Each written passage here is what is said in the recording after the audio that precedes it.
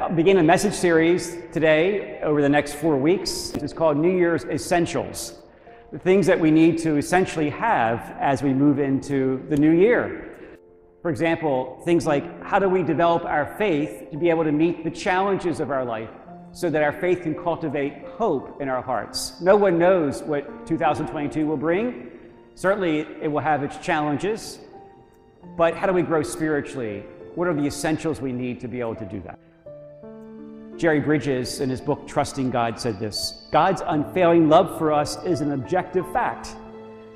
It's affirmed over and over in the scriptures, whether you believe it or not. Our doubts do not destroy God's love. Our faith doesn't create it. The first New Year essential is that we freshly encounter and experience God's love for us through His Son. It's reliable. It's faithful. It's an anchor for our life. We are meant to have a confidence and assurance and conviction of that love for us. It helps us meet the challenges of the new year. We can look at the new year with expectancy and with an optimism and a thankfulness rather than a form of anxiety and trepidation. The second New Year essential is releasing shame in our life.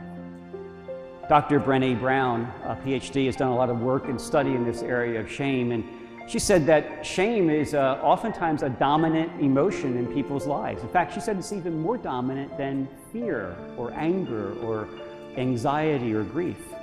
This is how she defines shame. Shame is the intensely painful feeling or experience of believing we're flawed and therefore unworthy of acceptance and belonging.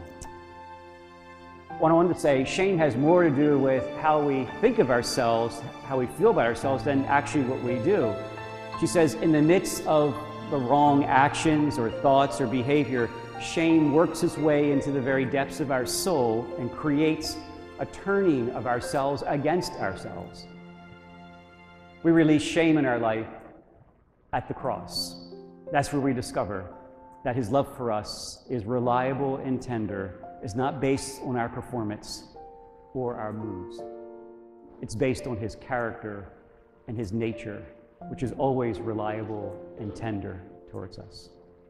If we're going to move forward in 2022, we need to release our lives from shame, because it can hold us back and paralyze us. And it's at the cross that we discover the love that can free our hearts.